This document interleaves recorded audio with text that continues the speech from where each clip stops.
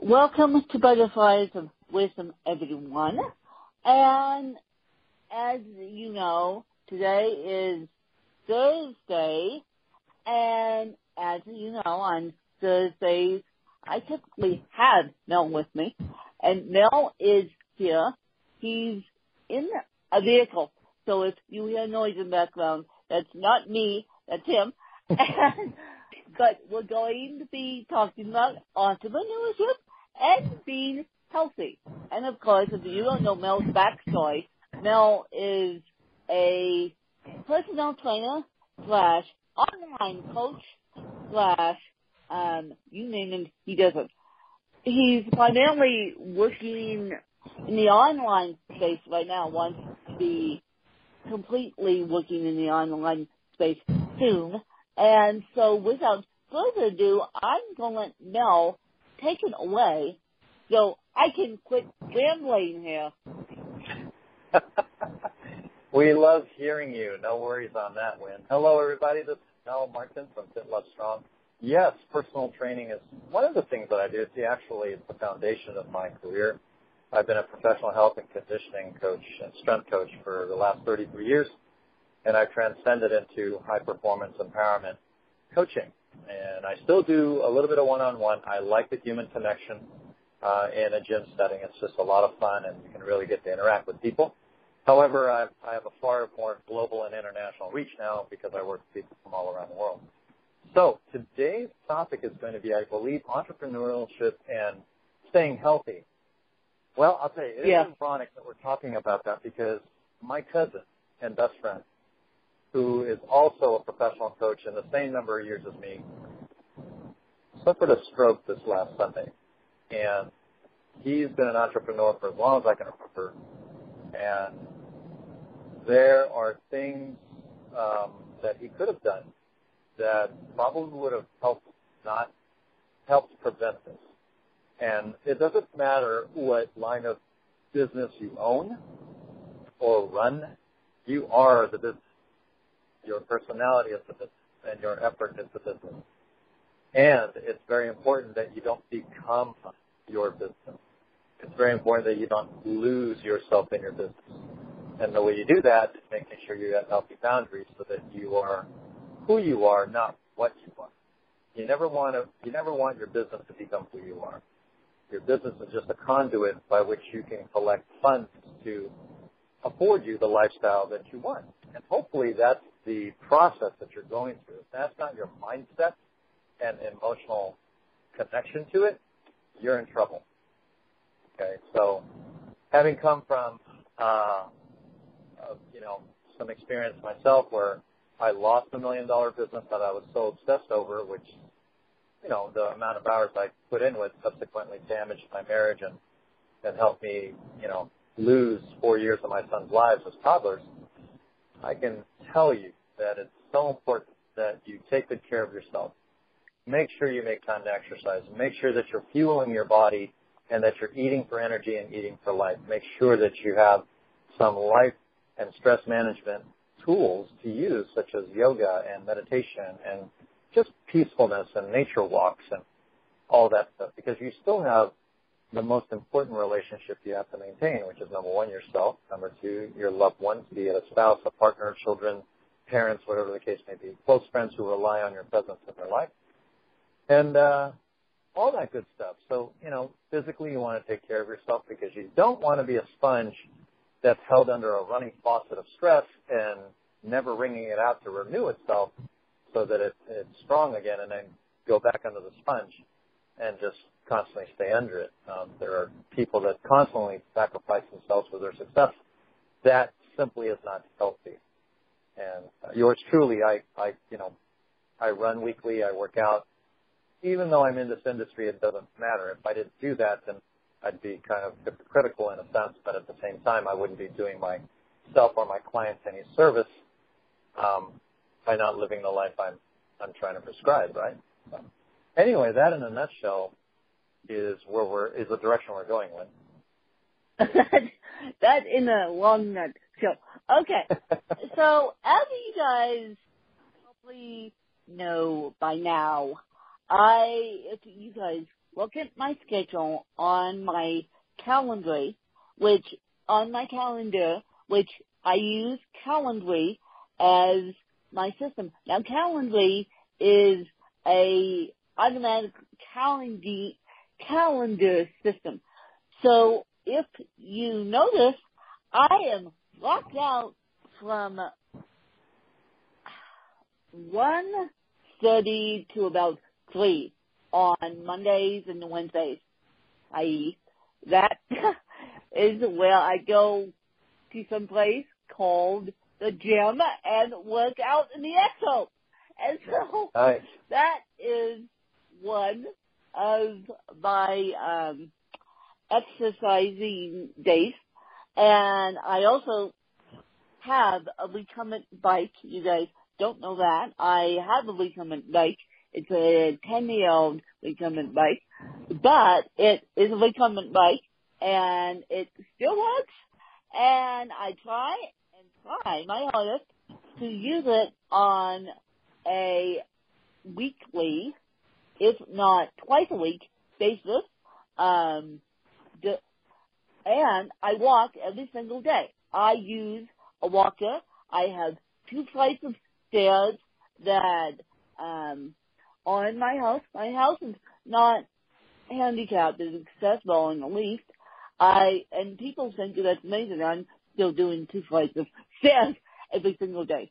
Just for me to get to a vehicle, I have to walk up a flight of stairs, walk across front hallway, which is about 20 feet, and then walk down a flight of stairs.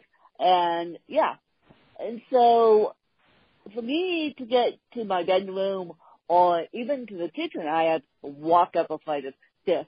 So walking up a flight of stairs on a daily basis is great cardio. Believe it or not, it's great cardio. Yes, it is. And please don't take my stairs away because I know they've adapted into my lifestyle. And I make it a point to get out of my office. Now, my office is down at the bottom of the stairs. So, yes, I'm looking at a Stairmaster every single day, and I have a huge elliptical in my office that isn't mine, but could be mine, essentially. And so I make it a point to do the stairs, aka my Stairmaster, every single day, because I make it a point to, when noon hits, I make it a point to walk upstairs and have lunch, or walk upstairs and have dinner. I am not sitting in my office, in my cave, all day. And so I make it a point to put exercise on my schedule as a meeting.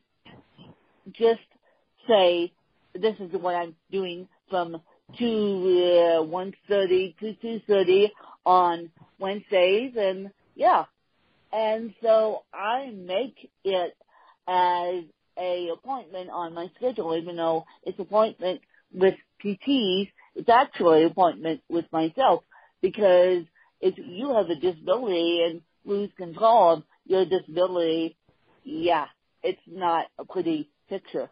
I almost lost control of my own disability in March, and if you guys want to go back and listen to me losing control of my own disability, you're more than welcome to it.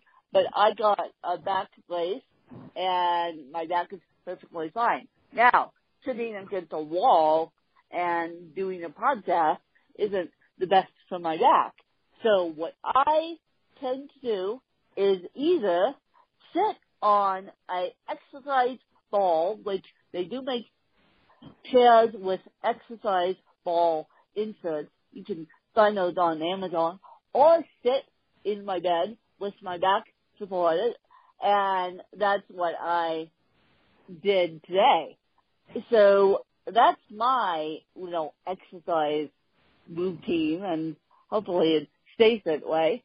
And so I will just do that because I'm not chasing kids. I will be chasing, no, I'm not. I almost said I will be chasing kids this year. No, I'm not.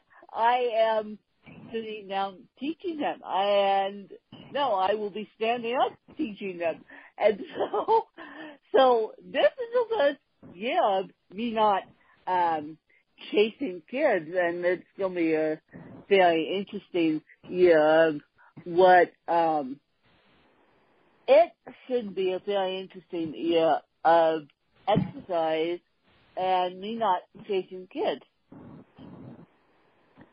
You know, it's a different shift, right? Even though you're not chasing kids, you still got to be accountable to your own health and fitness. And I'm so glad that you're doing that. You know, and I'm sure that having a consistent and challenging physical fitness program has done wonders for your own creativity, your own inspiration, your own self-drive. I mean, can you imagine not doing it? I mean, I can. I cannot imagine having a sedentary lifestyle. And, you know, some people do, and that's fine. That's a choice. It's just the way it is. But there's only a positive thing can come out of implementing and starting a good, balanced health and fitness program. And all you have to do is meet your fitness level where it's at and progressively gain from there. So, yeah, it's, you know, well, if you're an entrepreneur, it's important.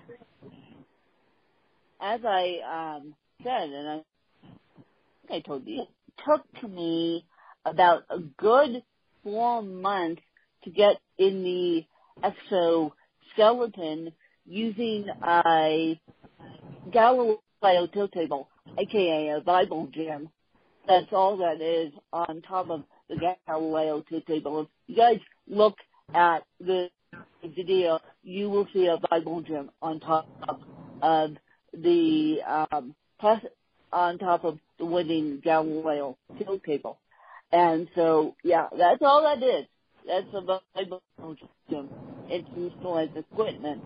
The Galileo tilt table is most of them in a Bible gym. I mean, most gyms have gyms, and I was so used to using one that they adapted it to me. I've been using a Bible gym, since I was 16, possibly? Yeah, I've been working out in a gym since I was 16. And at the time, people thought my mom was nuts because at the time, the disabled in a public gym, a thing you would see on a daily basis. It's still not. It's still not. But the way the Living Bionics is set up, we want to be in a public gym. Some people can see us walk in the exo and be impressed. Although we're right across physical therapy department, so if anything were to happen where I would need a PT, the PT knows me well enough that she could assist. But I am essentially working out in a gym with every other person on the planet. That's awesome, right? I mean, you're not going to treat yourself any different from anybody else simply because, you know, what you have. Your drive and your motivation and inspiration is just the same as anybody else, if not better. So, I don't expect anything less from you. Sure, absolutely. And when my dad was a solo entrepreneur in his days of being a solo entrepreneur, which wasn't that long ago, I mean, he took his lunch break and went skiing and went snow skiing. And yes, I do go snow skiing, and that is great cardio in itself. So whatever you can do, just take a walk, people. Just take a walk. And you're like, oh great. Lynn and Mel telling me to go take a walk. Lynn and a fitness coach that she's wrangled into this podcast telling me to go take a walk. And like, oh, that doesn't seem appealing. Well, if you can start with a walk, you can turn it into a run. If you can, Right. I know people that, I know triathletes that part of their training is going for a walk and starting out for a walk and then running on the beach. And my teammate actually does that. And, well, she used to know that, her body's not physically fit to do it anymore. And so, yeah. And so you can take a walk down to Starbucks. Sure. You don't have to get in your car. I know a person out in California.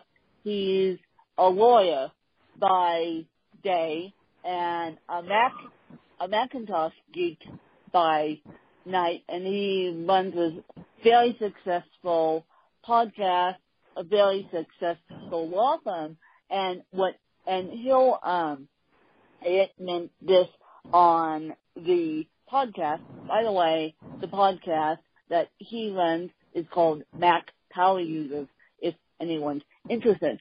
And he said what he does is rides his bike down to Starbucks, and this is in Orange County, California, by the way, and rides his bike down to Starbucks, then sits there and has a coffee and does an hour of work, rides his bike home. No excuses, right? And we use excuses. We use walking as to a get term out of the house and as an action. And because let's just assume you don't have an exercise program. And if you do, awesome. Then, like I said, meet your fitness level where it's at. If you are a person already working out in the gym, then step up your training. If you've never worked out in your life, then start walking. If you can't walk, then go somewhere where you can ride a bike. I don't know. There's always some physical way you can do it. You found the way to do it for yourself. If you're an able-bodied person, I have a hard time accepting that you are not able to do it for whatever reason, even time constraints. I hear it all the time. I'm busy. I'm this. I'm that. I'm going, come on, really? If you really put everything you did on paper as far as a calendar, you'd be shocked as to see how much time you actually waste. You'd be shocked as to how much. It's almost like a budget and expenditure sheet, right? You'd be shocked to see where you actually spend money that you didn't realize you were. That adds up to hundreds of dollars a month. So if you're trying to trim the fat off your budget, why couldn't you just do the same off your schedule and literally do the same off your life, right? So I don't know.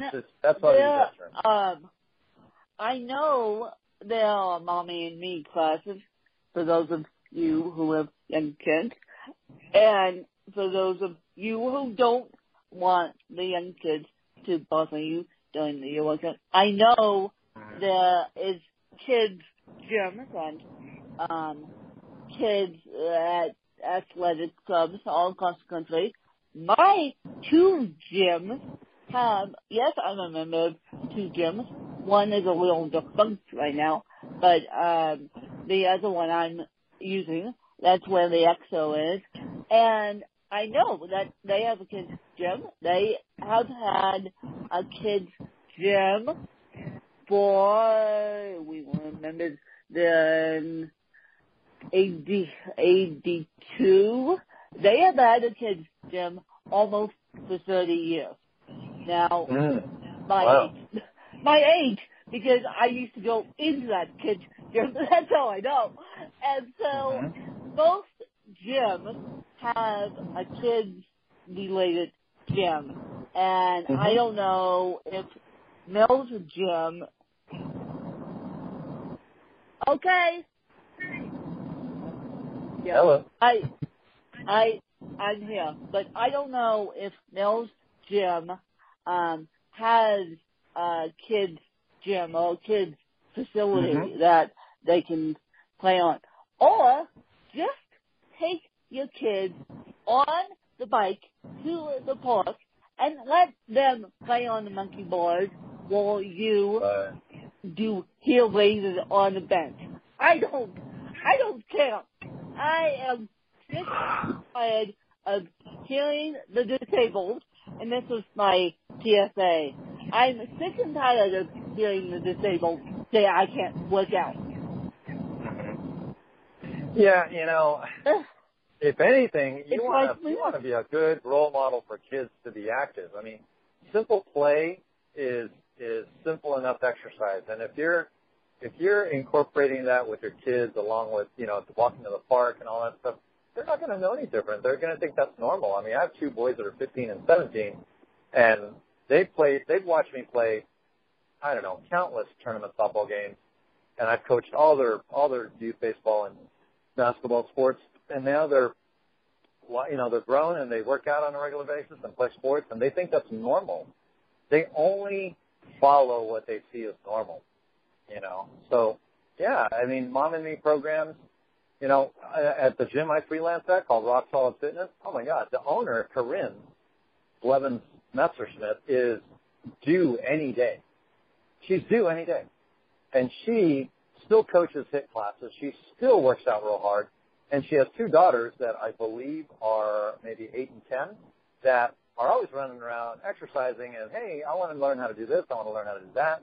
And it's a very kid-friendly gym. Now, you know, not all gyms are that way, but you can inquire to make it that way. You can find a gym that is that way. You can gather a group of moms and say, hey, let's work out together, and you can find a exercise professional out there that's willing to take you on as a group fitness program. There's many different ways to do it.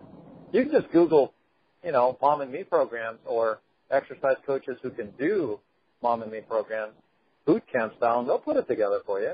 Not very hard at all. Yeah, they will. Yeah, make time to do it. It's fun, right? So, yes. Anyway, that's what I see. And my excuse is not your excuse. I am a writer now by trade. I'll be in education for the next 3 years, but I'm still going to work out.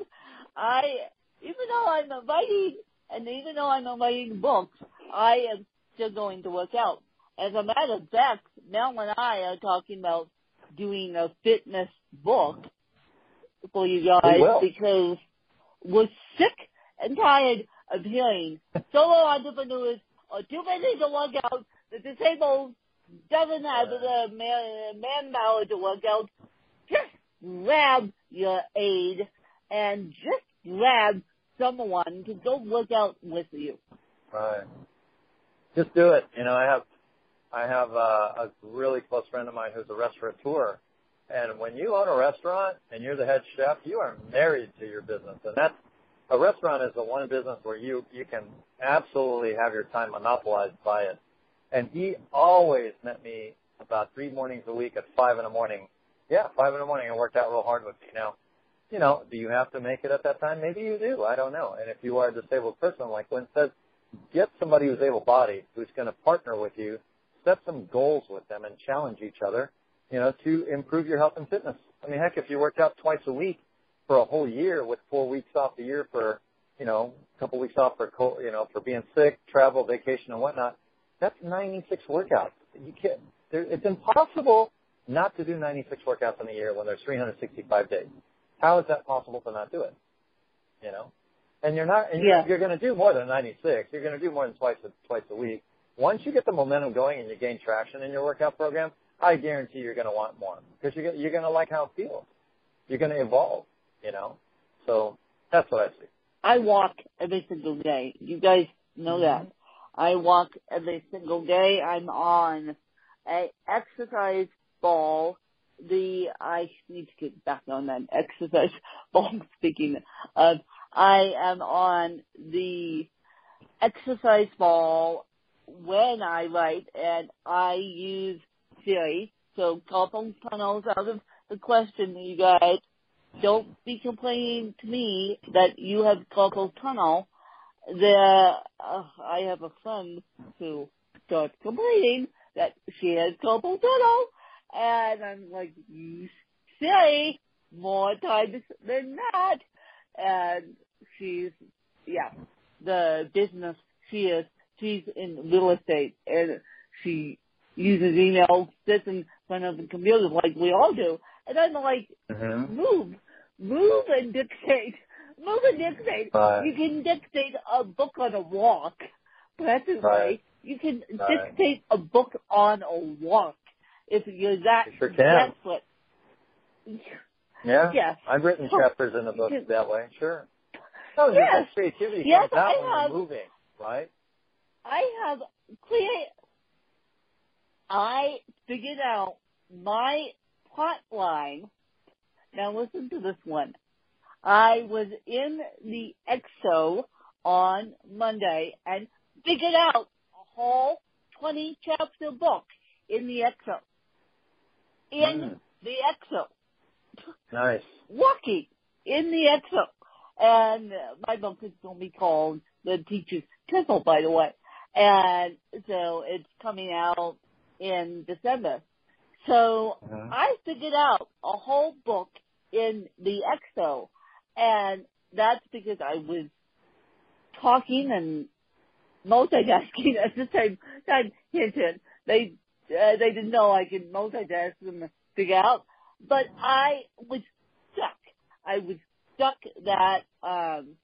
that morning, Monday morning, as to how am I going to produce this book. I thought, well, let me just go walk in the EXO and see what happens.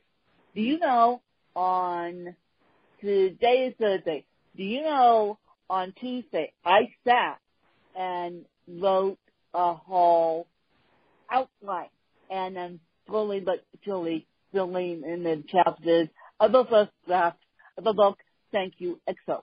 So that is that. Right.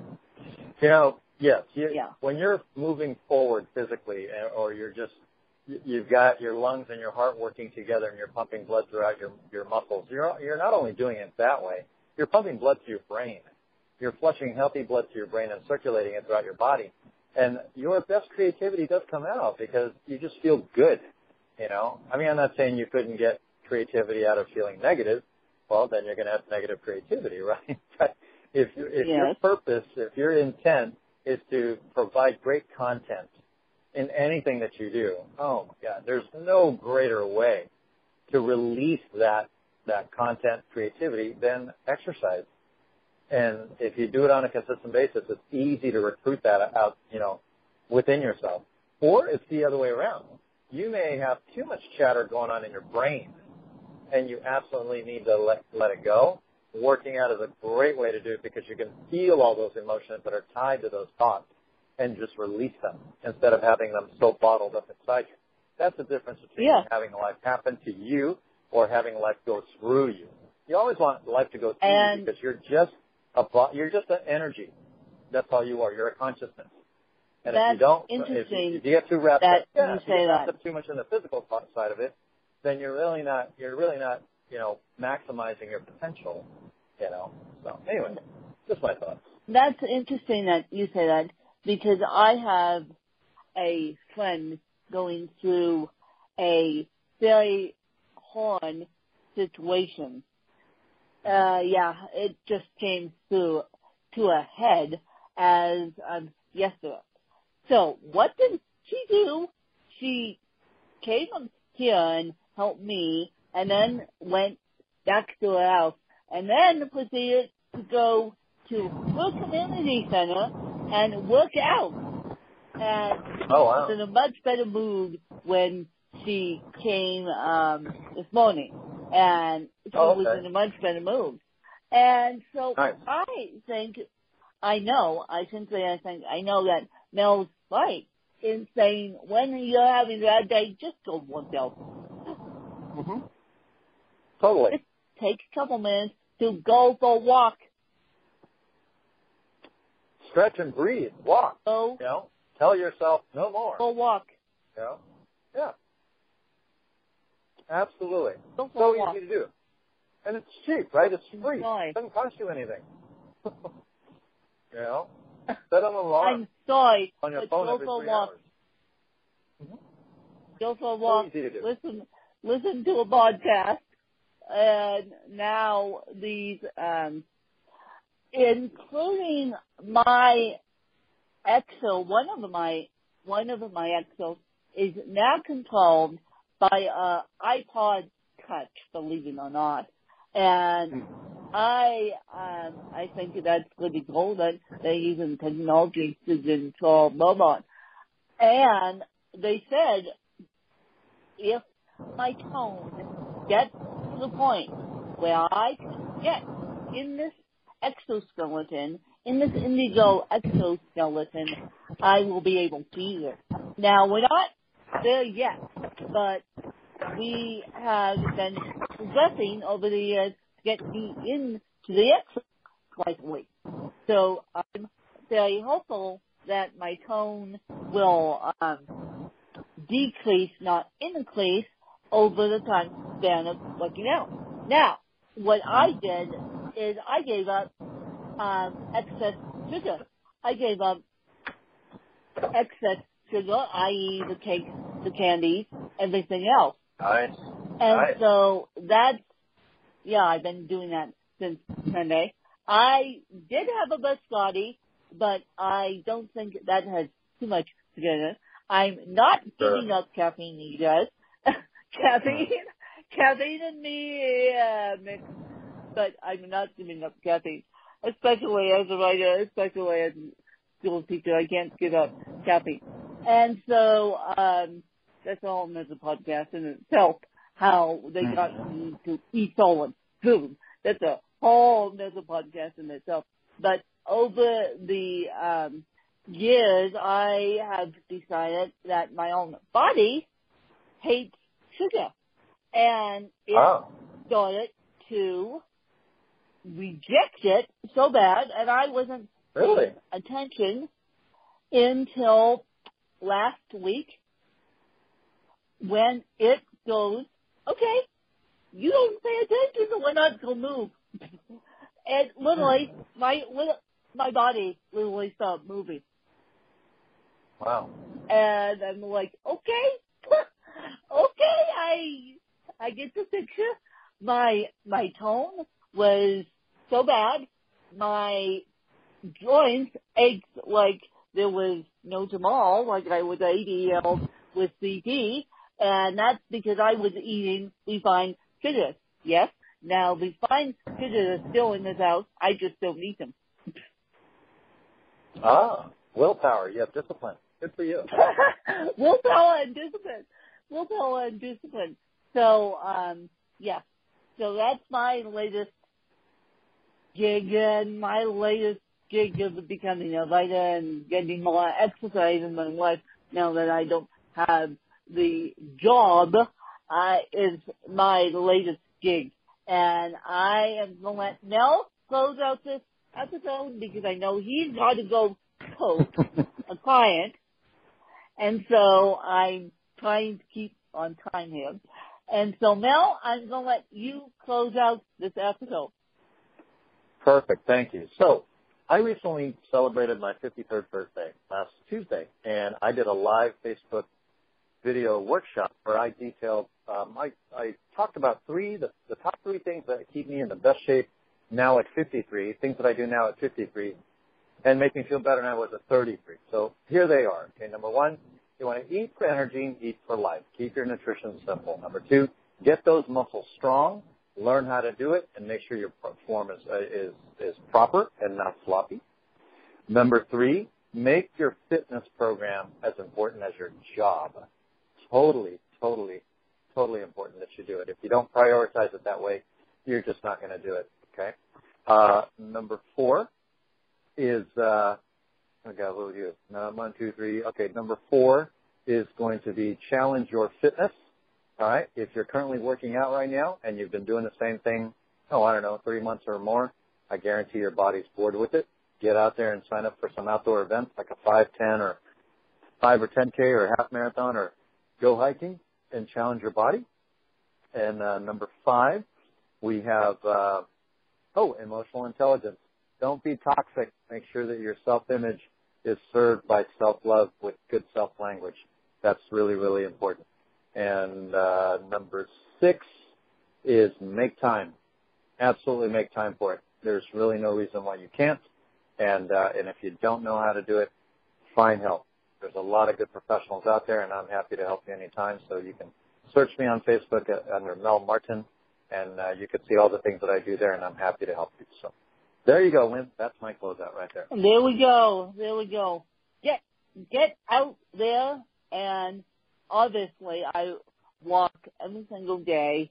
Obviously I didn't do enough today, so when I'm going to try and do tomorrow is make up for it, and we will see you guys next week. Hopefully this next week my life will kind of settle down with paperwork, but I don't think so. I don't think so. The amount of the paperwork I had to do today just for this one project that I'm working on, the vocational rehab, I love them, but they're very, very slow. Slow. Right. And when a jackrabbit wants something, patience with. And so that happens to be with working out too. You want something, but your body doesn't want to give it to you. But it will be patient. And so we'll see you guys next week. And thanks to you guys. And I'll be putting this episode up tomorrow, and so you guys can hear it and tell me what you think of it. And let's go make this a great place and a great day. Sounds good. Thank you, everybody. Take care. Sounds good. Bye-bye.